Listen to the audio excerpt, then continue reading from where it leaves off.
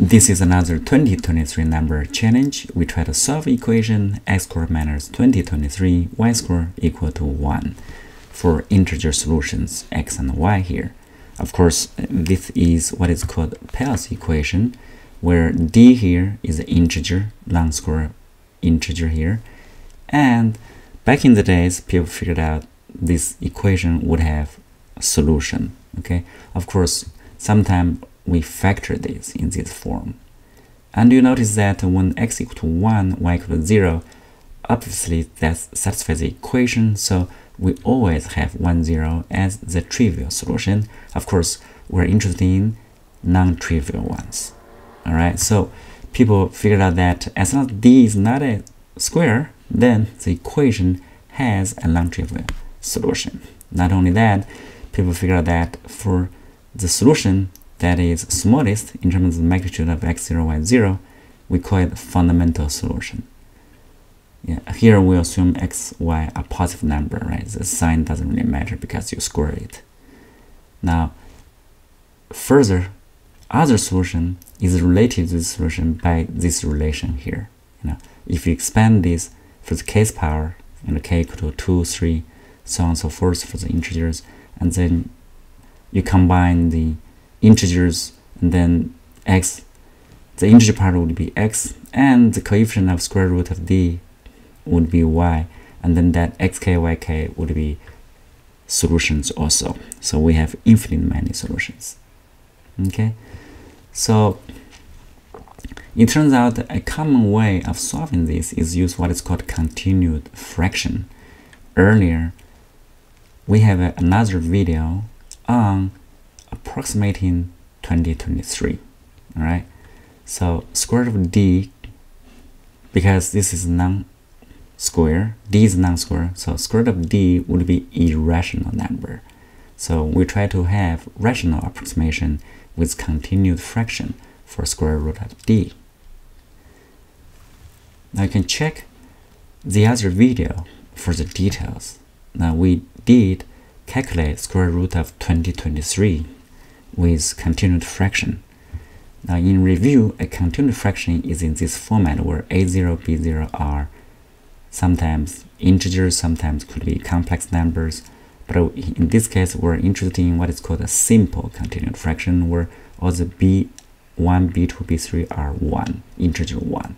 Okay, so bi equal 1, that would be simple continued fraction in this format, and the shorthand notation would be use a0, the integer part, a1, a2, a3 here. Now all these is integer greater than 1. All right, so we use this shorthand notation. For example, square root of 19 would be this, and notice that there's going to be a repeating pattern here: 2, 1, 3, 1, 2, 8, and 2, 1, 3, 1, 2, 8. So it will be the case for all the square root. Okay, so in terms of the square root of 2023, earlier in the previous video, we figured out that the integer part will be 44 plus some fraction, because we want to use simple fraction, so we want to express this fraction part is like 1 over something. I change it to a fraction, and then want to flip over, for the fraction. We continue the process, and then get this flip over thing, get an integer, and then eventually square root of 2023 is repeating again the integer 44, and then the fraction part is going to be 1, 43, 1, 88, and then the repeating 1, 43, 1, 88, and goes on forever, right?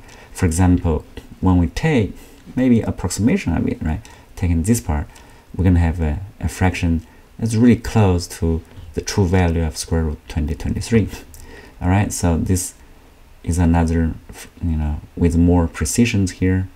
Okay, anyway, so what we do here is, when we look at the approximation of the fraction here, when we take up to 1 here, we notice that this x squared, this x, this is y, x squared minus 2020 y squared becomes 1 at this point. Is negative 87, 2, negative 87, 1, negative 87. Now, so that means 2024 and 45 is actually a solution to the equation.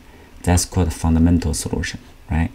Because that's x, y would be smallest in the absolute value, right? So 2024, 45 is a fundamental solution. And if we continue the process with more, integer here with 88, for example, and with further 1 and 43, and then 88, now notice that when you go to this one here, you're gonna have another solution. Let's try that. So it turned out that if you have 1 here, this value is going to be 2. This value is x squared minus 2023 y squared. Notice that this is also in a repeating pattern here. So this is 1. Okay. So every 4 you're going to have a solution here. So in other words, the next solution is going to be x equal A193151 and y equal 182160. So next solution.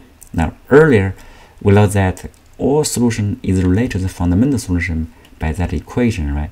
So how about this? We have two solutions here. We have this fundamental solution and we have like solution. How are they related? Now remember we say that fundamental solution, if you square it, right, you expand it out, what you get is a squared plus b squared. This is 45 squared times 2023 plus 2ab, and then you combine the terms, you're gonna get this. Indeed, the coefficient here is the second solution. All right, so that means all the solution is going to be related to the fundamental solution by this power. You raise to this power, and then you combine the coefficient. The integer coefficient is going to be the solution. There are infinite many of them. All right, that's good. We solved the problem. Okay. However, before we close the video, I would like to introduce another method. Okay, this is a mathematician in India. Okay, so Brahmagupta's identity is going to be very useful in solving Pell's equation. And actually, this guy solved some of the famous equation, like for example, when d equals 61 and when d equals 92. It turns out that the fundamental solution is very big. Okay, you can check it out, from the Wikipedia or its Google page. Yeah, when d equals 61 and when d equals 92. I'll try to solve that. In our case, of course, d equal 2023. So this solution, this is called identity. You can just express this and verify the algebra.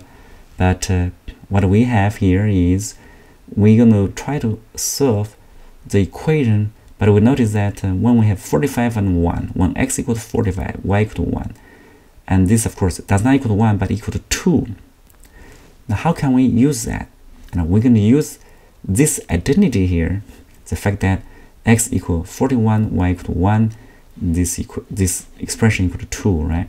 So we plug in x, y, and ab the same as 41, 45, and 1 into this equation, and d is 2023. So we plug in the number here. These two terms are the same because x and y equal a and b, right? So this left-hand side is going to be something square. This is square.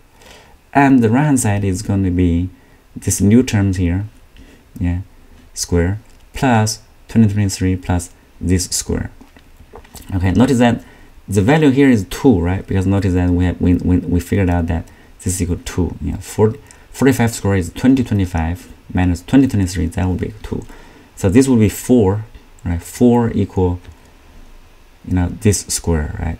And of course, now notice that for this equation, we're going to divide 4 on both sides. This becomes 1, and this becomes, because since the square is going to become divided by 2, and this will be divided by 2 also. It becomes 45. This becomes 2024. So what we get is this.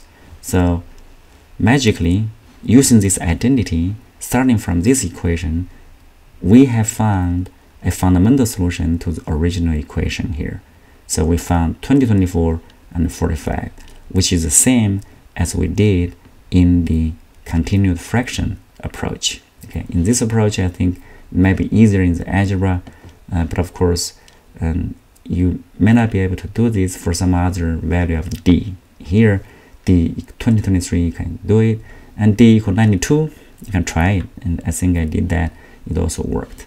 Okay, so basically, what we have shown here is two different methods of figuring out the fundamental solution of the Pell's equations when d equal 2023, and from there you can derive other solutions. Okay, hope you follow the steps, notice that I do have a bunch of other 23 number challenges. I think those problems are quite interesting and it's quite advanced in some cases.